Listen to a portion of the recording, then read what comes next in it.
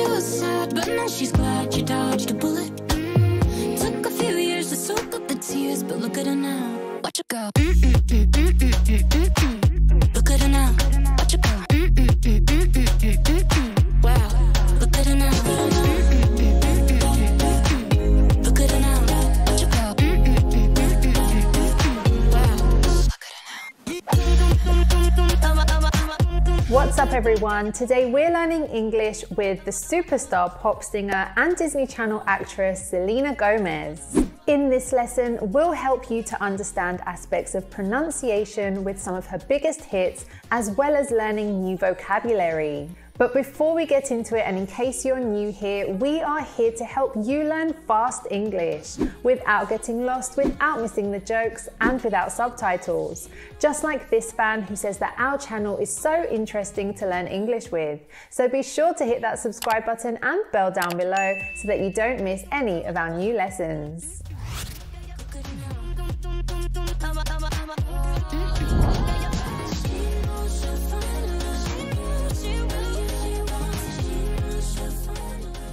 Learning how natives connect words will help you understand fast speech and improve your listening skills. When you listen to natural spoken English, you don't hear word by word, but rather a smooth speech in which sounds are connected to each other. Take a look at this part of Selena's Look at Her Now song. Can you identify what happens here? Took a few years to soak up the tears, but look at her now. Watch her go. Look at her now. Watch her go. One of the ways natives connect words is by joining the consonant sound at the end of one word with a vowel sound at the beginning of the next word. Pay attention to how Selena says the sentence took a few years. She joins the K sound from the word took with the word a. So instead of hearing took a, what you hear is took a. The same happens with soak up and look at her. Listen again. Took a few years to soak up the tears, but look at her now. Watch her go. Look at her now. Watch her go. Did you know that oftentimes the letter E at the end of a word is not pronounced? Normally, when a word in English finishes with this letter, what we hear or say is the sound that comes before. For example, love, same, like. So these words are likely to connect with the words that come next. Listen to the chorus of Same Old Love and try to notice that.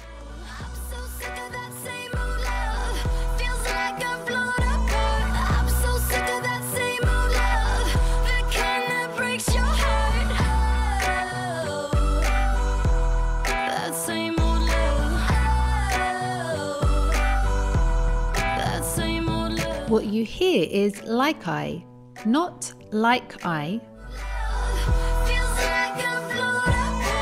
and same old, and not same old. Let's test it. Look at this part from the song Fetish. Which words do you think she'll connect?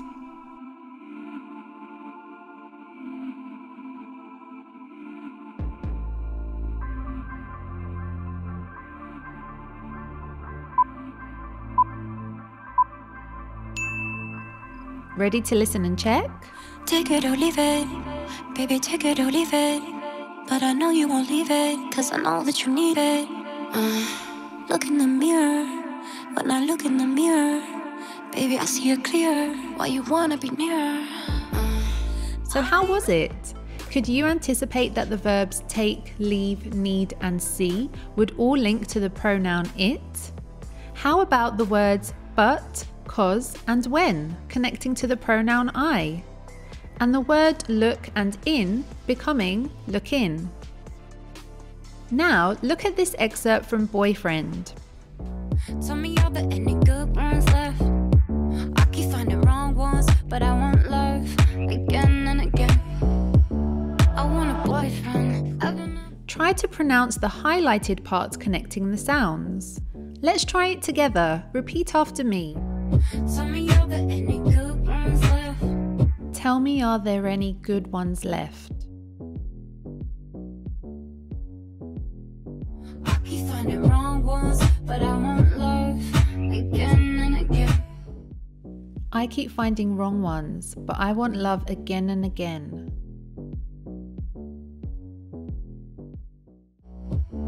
I want a boyfriend. This time with the song. Tell me are there any good ones left? I keep finding wrong ones, but I want love again and again.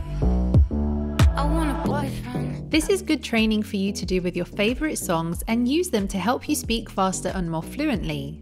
Write in the comments below your favourite songs to practice speaking English. Do you struggle to understand fast-speaking natives? Then I highly recommend our Fluent with Friends course. In this 48-week course, you'll learn with the first 2 seasons of Friends. You'll receive PDF power lessons every week, vocabulary memorization software, access to our Fluency Circle global community, and so much more. And did you know you can try it right now for free with our 3-part masterclass? All you have to do is click up here or down in the description box below to learn more and sign up now.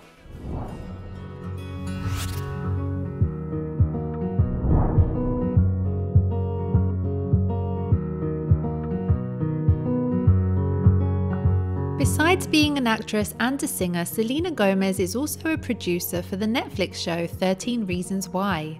Here's part of the song Back to You featured in season 2. We never got it right, playing and replaying old conversations, overthinking every word, and I hate it cause it's not me. And what's the point of hiding? Everybody knows we got unfinished business, and I'll regret it if I didn't say this isn't what it could be. You could break my heart in two, but when it heals it beats for you. I know it's forward but it's true. I wanna hold you when I'm not supposed to, when I'm lying close to someone else. You're stuck in my head and I could get you out of it. If I could do it all again, I know I'd go back to you.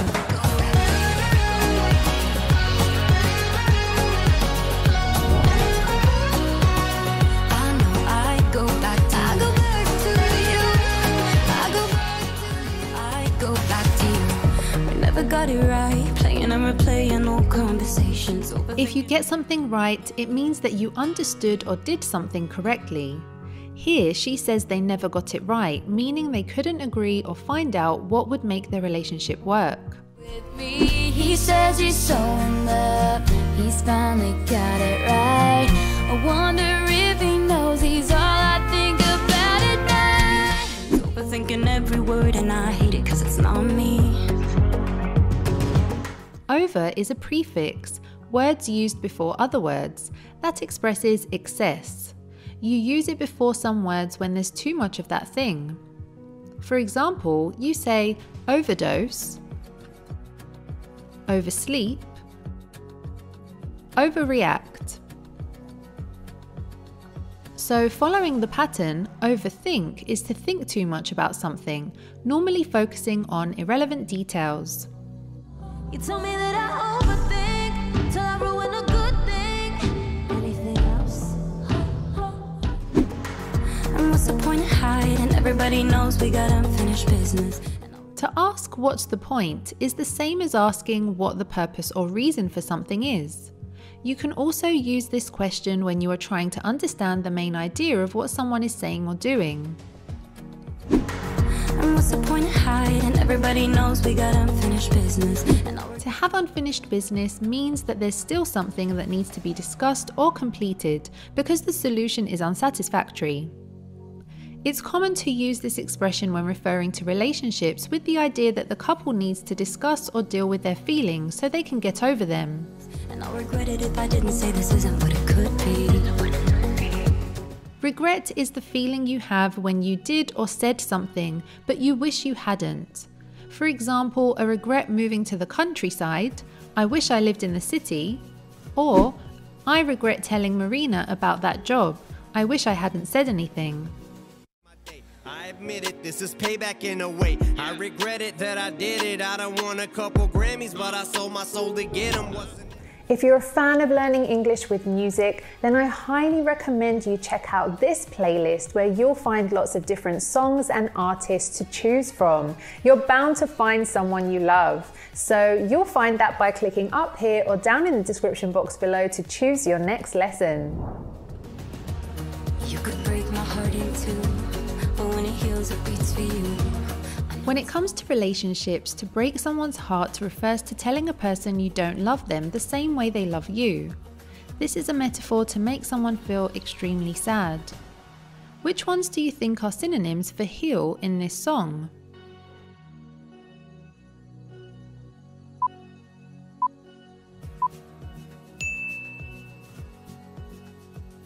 The word heals here refers to the broken heart, and as we saw, it's a state of utmost sadness. She says that once she has cured or recovered from the sadness she's feeling, her heart will beat, feel happy again for the same person who broke it in the first place.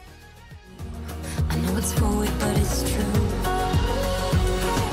To be forward with someone is to be completely honest and speak with confidence. However, when you say someone is or was too forward, it usually implies a negative idea. It gives the idea that the person says or said something beyond what is expected of normal or good manners. When I'm lying close to someone else, you're stuck in my head. If something is stuck in your head, it means that that's all you can think about. Can you think of a time when you listened to a catchy song and spent the whole day humming or singing it? In this case, you can say that the song is stuck in your head. I know I'd go back to you. This sentence is expressing an imaginary situation. She cannot do things again but imagines how she would act if she could. When you need to express unreal possibilities, you can use the second conditional. After if, we use a verb in the simple past, and in the second part, we use would with another verb. Note that when speaking, it's common to contract would and just hear d. Also, you can invert the order of the sentences and still keep the same meaning. Take a look. If I had money, I'd travel all over the world. I'd travel all over the world if I had money. She wouldn't live here if she didn't attend Oxford University. If she didn't attend Oxford University, she wouldn't live here.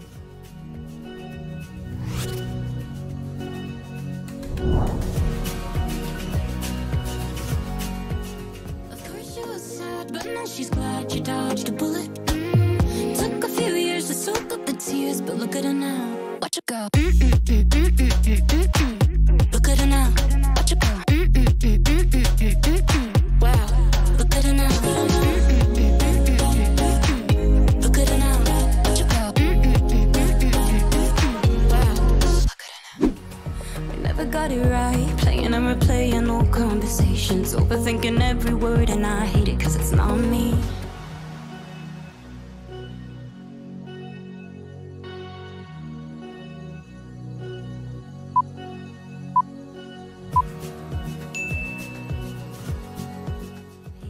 Not me. And what's the point of hiding? Everybody knows we got unfinished business, and I'll regret it if I didn't say this isn't what it could be. You could break my heart in two, but when it heals, it beats for you. I know it's forward, but it's true.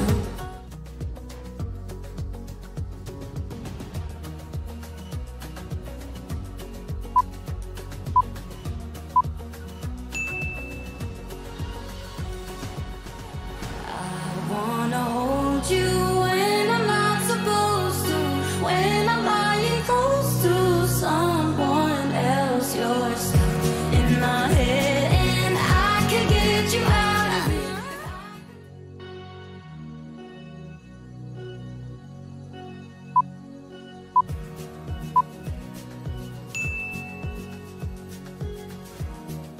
I could do it all again. I know I'd go back to you.